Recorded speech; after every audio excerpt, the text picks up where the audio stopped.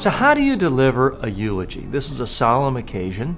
It's obviously sad, typically, but you are still there to give a presentation. It's not the time to get up and just start blubbering away. It's not really helping people remember the person who just passed away any more effectively. Then it's about you. If it's just you can't keep it together. What I would recommend is focus on one or two of the qualities that people loved the most about that person, and then tell a story or two that really dramatizes that person's warmth, how they cared for people, what they contributed to the world, to their family, and their friends. Focus on that. You're not there to give the consummate biography of the whole person's life.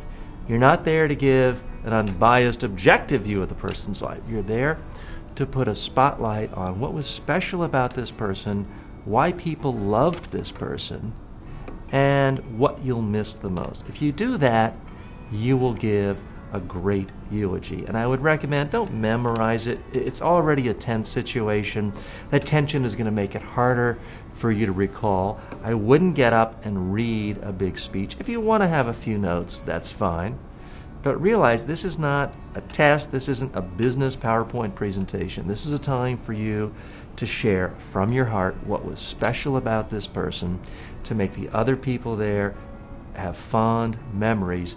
Do that, and it will be the best you can do in a tough situation.